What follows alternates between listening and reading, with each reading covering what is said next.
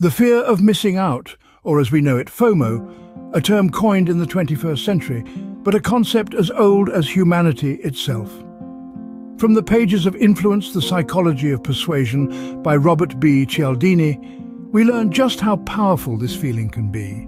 This anxiety, this relentless ticking clock in our minds, often propels us into action. Whether it's snagging the last piece of pie at a party or buying the latest sports gear before it's sold out, FOMO has a way of influencing our decisions. It's not always negative, though.